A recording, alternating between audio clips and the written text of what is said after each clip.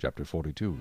Then Job answered the Lord and said, I know that you can do everything, and that no purpose of yours can be withheld from you. You asked, Who is this who hides counsel without knowledge? Therefore I have uttered what I did not understand, things too wonderful for me which I did not know.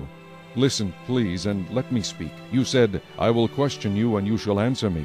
I have heard of you by the hearing of the ear, but now my eye sees you. Therefore I abhor myself, and repent in dust and ashes.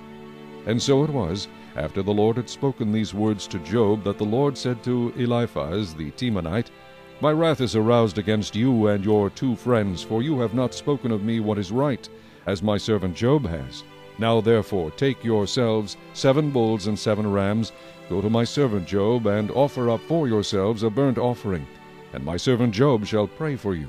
For I will accept him, lest I deal with you according to your folly, because you have not spoken of me what is right, as my servant Job has. So Eliphaz the Temanite, and Bildad the Shuhite, and Zophar the Naamathite went and did as the Lord commanded them, for the Lord had accepted Job. And the Lord restored Job's losses when he prayed for his friends. Indeed, the Lord gave Job twice as much as he had before. Then all his brothers, all his sisters, and all those who had been his acquaintances before came to him and ate food with him in his house. And they consoled him and comforted him for all the adversity that the Lord had brought upon him. Each one gave him a piece of silver, and each a ring of gold. Now the Lord blessed the latter days of Job more than his beginning, for he had 14,000 sheep, 6,000 camels, 1,000 yoke of oxen, and 1,000 female donkeys. He also had 7 sons and 3 daughters.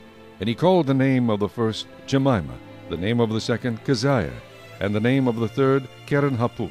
In all the land were found no women so beautiful as the daughters of Job, and their father gave them an inheritance among their brothers.